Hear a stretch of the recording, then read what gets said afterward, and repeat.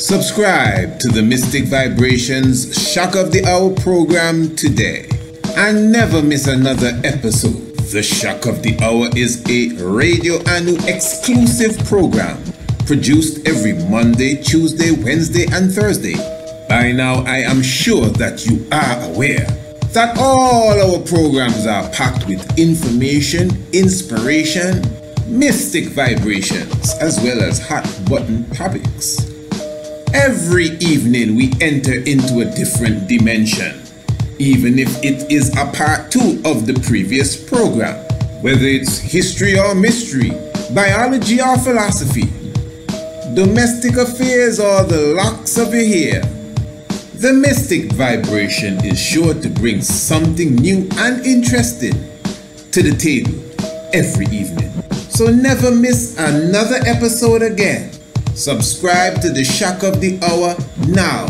And don't forget your key Swahili word of the day and your daily scientific fact. So, to subscribe, give us an email, priestisaac27@gmail.com, or call or WhatsApp us today.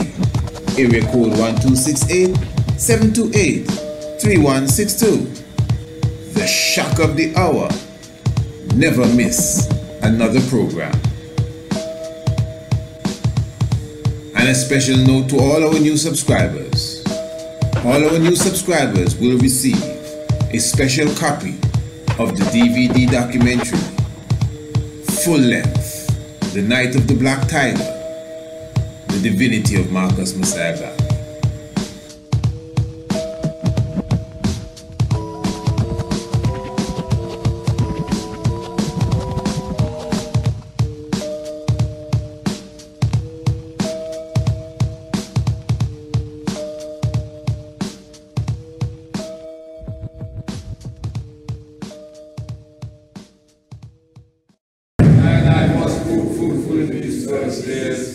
When I use our past and decay, the depth of disease, the depth of earth, or the breath of peace, divine I place thy living King man, before the King of Kings, God of Lords, conquering lion of the tribe of Judah, I reckon himself in the light of this world, and I, my majesty, I rise.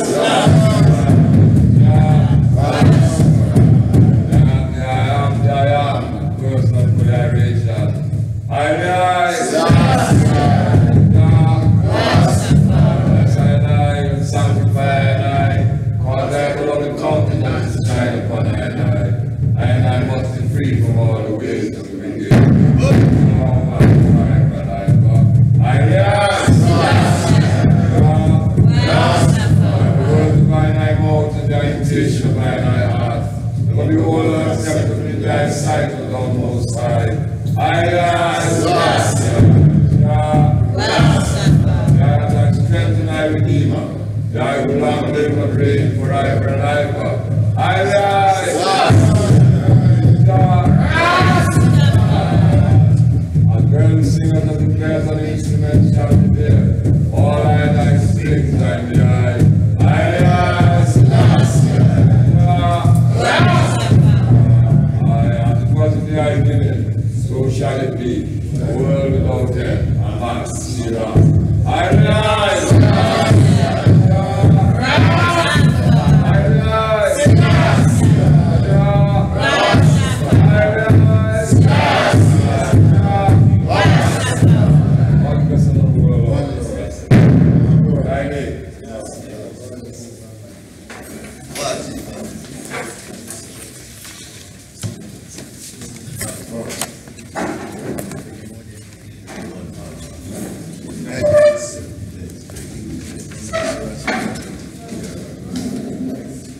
Get to it, get to it.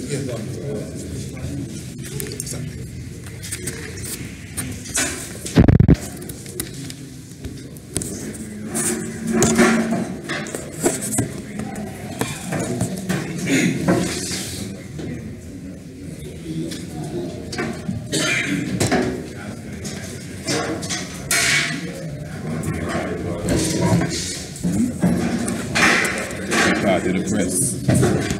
press will be internet radio station, YouTube, Facebook. That's all.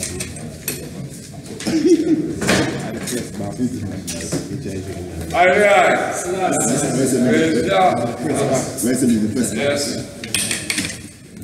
I look into convene the Iowa reasoning. You can praise and thanks for the Iowa gathering in this whole of times. And I acknowledging within I midst all the ones from over land and seas that have seen it fit to gather Mount Sinai in these high precious times, as ones know, just to set the timetable and the gathering. And I was looking to be reasoning on the cannabis and Rastafari within today, where I have three major presenters, which is Ras Isagaipu, Big Yayavi, Ras Ayavi, and Ras Jalali. We'll be talking on different aspects, as ones know what has transpired here in Wadadli with the herb. Even as I going forward, acknowledging also in I presence Brother Hailey, who as one of the elders of the Rastafari community of Antigua Wadadli, and being the Raskidem, Priest Isaac, one who is very much into the process of stimulating the thoughts amongst I Rastafari within Wadadli and even on a further basis. So before I get into the meat of the reasoning, I would just ask them two ones to give I a short aspect of welcome to our overseas guests and say something as to the gathering and the process that I have overtaken to complete within these 3 days and even more going forward. So, Brother Hailey, very good.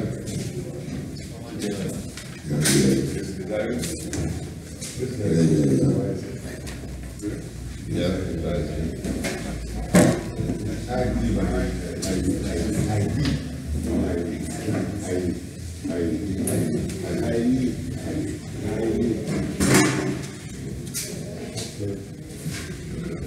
just want to say greetings to everyone. I'm here and I'm witnessing something extraordinary. Without any further ado, one of our chief elders of Wadadli, very significant individual in our midst, most highly praised, highly blessed Lord. As my eyes just behold, members of the Ethiopian Orthodox faith is within our presence, my beloved General. So without any, I just turn the mic over to the elder. Give thanks, greetings to everybody present. Thank you very much for inviting me today.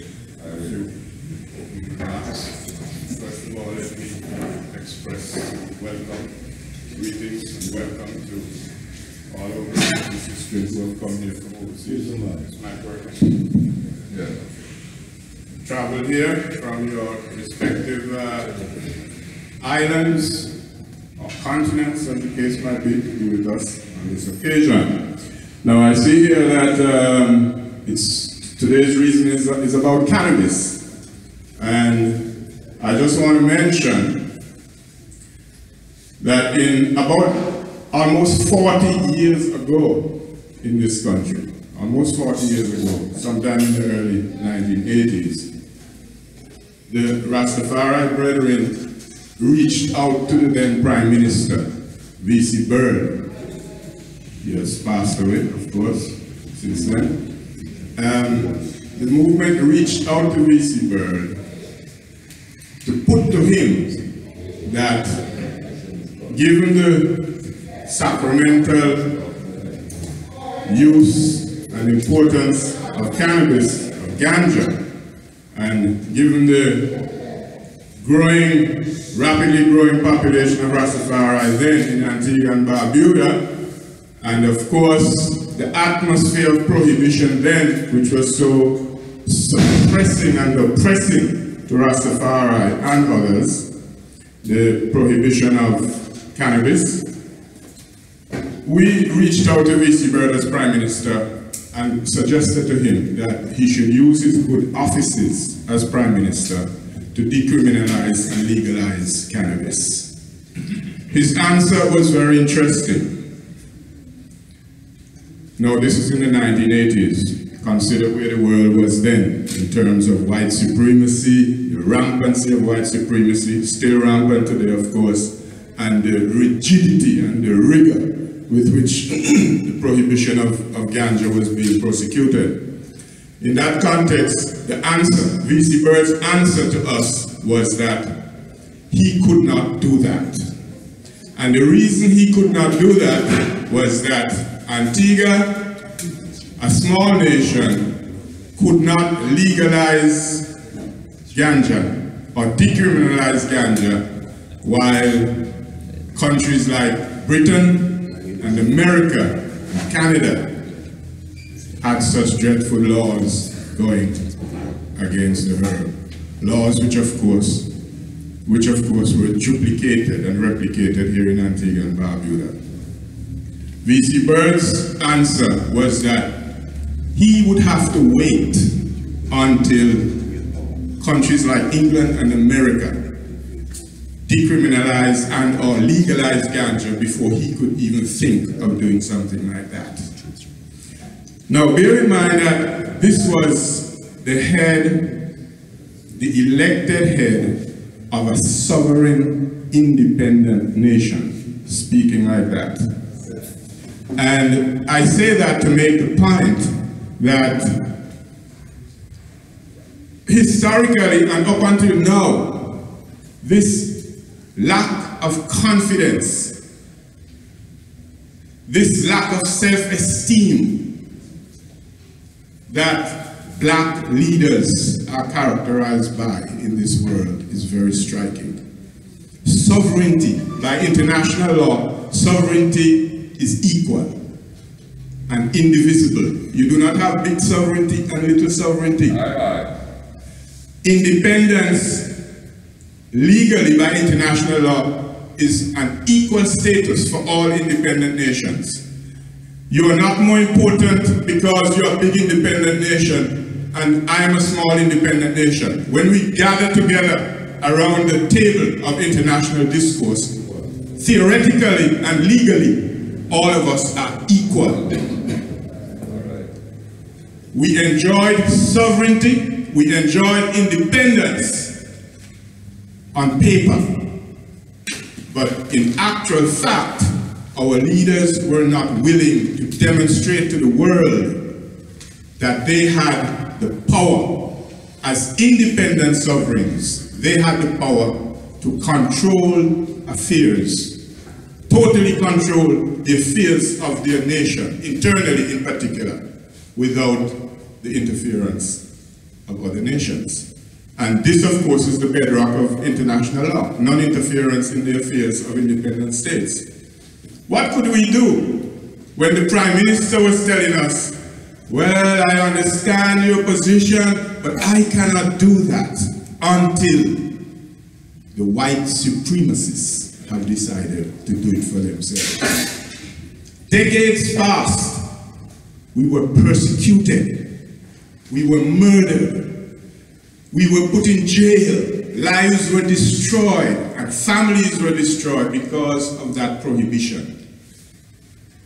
Something that our leadership, our independent sovereign leadership, was unwilling to do anything about because they felt themselves inferior to the bigger nations. They felt that they were afraid to ruffle the feathers of the big boys in London, in Washington, in Ottawa, as the case might be. Decades later, here we are today. Various states in America have legalized cannabis. Canada is the second country in the world, apart from Uruguay, after Uruguay, to have completely legalized it for recreational, medical uses, whatever. Now that that has happened, just as VC Bird had intimated, the timid, quisling leaderships of countries like Antigua and Jamaica and other black nations have run up to the table to say, I will legalize it too, because you, the big white supremacists, have now done so. This is totally unacceptable. This is completely unacceptable. And I say that to make the point that it is because of this unwillingness of black leaders to accept the power, the political power that the populations have put in their hands, and to understand that power in the international context and in the context of international law and global affairs, their unwillingness to comprehend their situation in the world that has the black nation globally in the position that we're in today. As mendicants begging all around for money to subsidize our national budgets, as leaders who are unable to grapple and come to grips with the very dreadful problems that persist in so many of our countries today. And I say that because I'm looking at the black world globally. We look at our beloved continent, our ancestral continent. The wars do not cease. The stupid civil wars do not cease. In fact, they seem to multiply. Look at Cameroon today, at peace and one of the most peaceful and developing, well-developing nations in Africa up to maybe 3-4 years ago. Today it is engulfed with a terrible fratricidal war between those who speak English and those who speak French. A simple matter like that. I talk English, you talk French. We are in a bilingual nation called Cameroon, and outside forces, as is always the case with these stupid wars in Africa, outside forces look for every little division they can find in the society to impose themselves and create division and strife, violence, mayhem, and suffering on the ordinary people of the country. Sudan, so promising, when they gained their independence, that is South Sudan a few years ago, could possibly be one of the richest countries in Africa because of its abundance of oil and agricultural resources. Engulfed in civil war, women and children, girls being raped daily, murders at the order of the day, Somalia, an ungovernable place, and the list goes on and on with respect to the African countries. Congo, what bigger sore on the face of Africa than the Republic of Congo? Potentially perhaps one of the richest countries in the world. Where is Congo today? Just out of the most horrible civil war where over 3 million people were killed, and many having died by starvation. And it goes on and on. Libya, absolutely destroyed. A country which had the highest standard of living in Africa. Potentially one of the wealthiest countries per capita in the world. A country which had no debt, which had vast reserves of gold. Where is Libya today? Its leader assassinated by the orders of President Sarkozy of France, and that woman who was Clinton, who was, what was she at the time? Secretary of State. Sarkozy and her got together and decided this African leader must be killed because what he's doing is going to take Africa too far down the road, true sovereignty and independence. Today, Libya is destroyed, and as I say, it goes on and on. Mauritania, you can count them all. This is the state of affairs we're in, where we are afraid to assert ourselves according to the rights that we are given by international law, which rights other nations enjoy and use to their own advantage. So when VC Bird could have told us cannot do that because I have to wait for America and Britain and Canada. We felt ashamed. Ashamed to the extent that here we were newly independent and our Prime Minister was telling us he is unwilling to assert his independence and his sovereignty in the defense of the rights of his own people. Decades later, as I say, we are here and we are enjoying the opening of the door, as it were, so that we have a situation now where by law the prohibition is over, the violence against us is over, theoretically at least, and we are looking to compete, in fact, as a nation, in what is becoming a global industry surrounding the cultivation and use of the cannabis plant. It could be that we are too late to get any great advantage out of this new global economic phenomenon, because it is an economic phenomenon now. Too late in the sense that just within 2-3 years, look how far the US and Canada have gone in terms of taking advantage, and economic advantage in particular, not to mention the advantages offered in terms of health care, medical interventions of the cannabis oil and so forth, all of which properties were known a long time ago. We are here now, perhaps trying to catch up. I don't know how difficult or how easy that might be, because a few days ago, looking at international news, I saw a photo of a warehouse in Canada that is owned by one of the cannabis producers.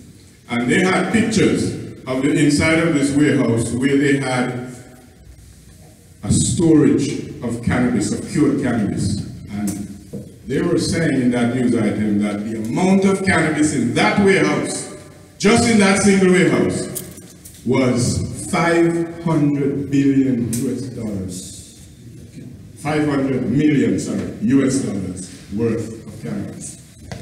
500 million US dollars worth of cured cannabis in a warehouse in Canada.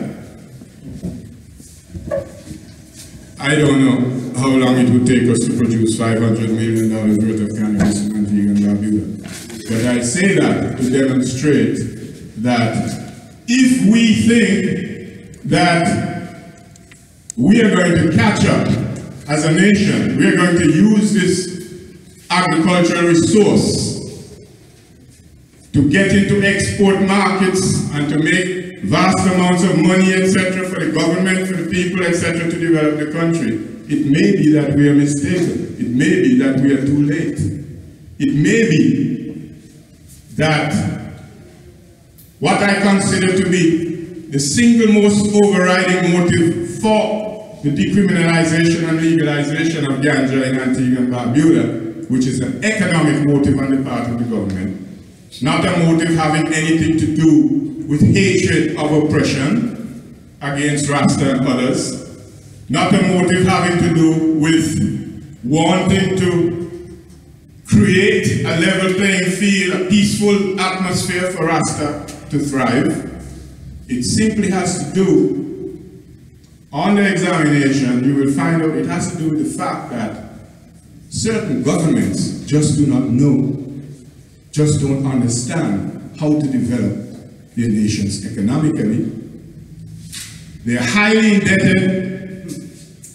Their various economic policies and fiscal policies have failed, so their countries are on the brink virtually of economic collapse. And it is in this atmosphere that certain governments are looking to cannabis as a resource that can save them from economic collapse and save their government from the consequences of economic collapse, which of course is the fall of the government itself. So we should not delude ourselves in our analysis of the situation and in our understanding of what we are up against. Because if we are not careful, if we are not, well, forthright in our presentations, it may well be that whatever the benefits that could come from this new movement will not be shared to any great extent by ourselves. I say these words from a cautionary perspective, not to diminish any euphoria or any happiness we might have about this change, in circumstances, because certainly all oppression must cease. And the Rastafari movement from the beginning was and is a movement against oppression, principally of black people, but of people everywhere. Rasta is a movement against oppression. And for daring to rise our heads and condemn oppression and agitate against oppression locally and globally, we have suffered more than any other social group in the Caribbean. We have been excluded, we have been marginalized, we have been pauperized, we have been killed. And now today that the white supremacists have decided that they will no longer tolerate their children being victimized by police forces for a herb that is perhaps more beneficial than most herbs, for a herb that has clear advantages in many aspects of application, including medicine and healthcare. It is because the tables were turning, and that over the past several years, it is white youths who were advocating for legalization, for the right to use herb, etc. The white power structure decided the time had come. In addition to the fact that the greedy capitalists saw so much money in front of them out of this industry, it was as a result of that that Canada, the United States, and other Western white nations have moved to this position where we are today. So, once more, we are here in the back seat, as it were, and we need to maneuver ourselves and stand for the rights that are given to us by natural law, by our Creator. We need to maneuver ourselves into a position where, if there are indeed economic benefits to be made from the legalization of cannabis, then certainly such benefits must be open to all equally. I am quite unhappy with the legislation as it is, because my view is that a plant is a plant is a plant is a plant, and just that you cannot legalize to tell me I can only have 6 or 4 sugarcane plants in my yard, or I can't have more than 4 mango trees in my yard. I reject the notion that you can come and properly and correctly legalize for me that I cannot have more than 4 cannabis plants in my yard. I take the view that cannabis should be a cash crop, like any other potential cash crop, like sugarcane, like cotton, like aloe vera. It should be a cash crop that any agriculturist may choose to grow. And the proceeds of his harvest should be sold perhaps to a marketing board, a national marketing board, which in alliance with the Ministry of Agriculture would have their various extension and field officers who can liaise and engage with the farmers to ensure the correct quality and the correct strength and so forth of the cannabis that they wish to buy. So with those few words, I put my position on the table. I think we are still being disadvantaged. I think we have been oppressed and advantaged for too long with this matter, and I think the battle is still on for us to have a regime surrounding the cannabis planting and usage, for us to have a regime that is really quite and totally acceptable to us all. Thank you.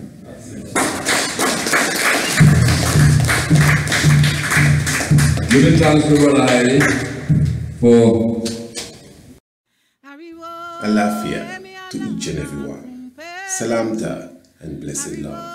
Honorable Priest Isaac here. It is with great joy that I am happy to announce to you that I have officially released my first ebook, Anno Ancient and Modern Revisited. This is the continuation process of our easy-to-read books. Within the pages of Anno Ancient and Modern Revisited, we take the time to show you the spiritual connection with the island of Antigua and Heliopolis in Kemet in Egypt, with the island of Antigua and the legendary continent of Atlantis. We also highlight Green Castle Hill, also known as Mount Anu, which is known as the Stonehenge of the Caribbean, with the countless of megaliths that align with the movements of the heavens. This is a must-read for all those who are students of the esoteric realms, astronomy, geology, and ancient sites. Of course, to get a copy of your book, all you have to do is to contact us at area code 1268-728-3162. Call, text, or even WhatsApp.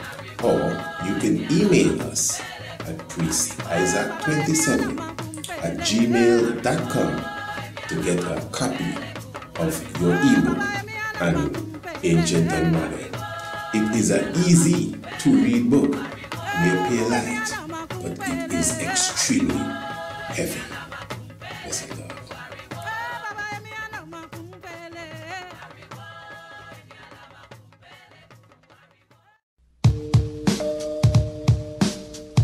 Subscribe to the Mystic Vibrations Shock of the Hour program today and never miss another episode. The Shock of the Hour is a Radio Anu exclusive program produced every Monday, Tuesday, Wednesday, and Thursday.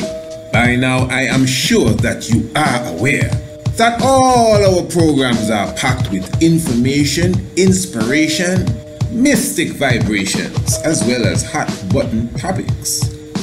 Every evening we enter into a different dimension, even if it is a part 2 of the previous program, whether it's history or mystery, biology or philosophy, domestic affairs or the locks of your hair.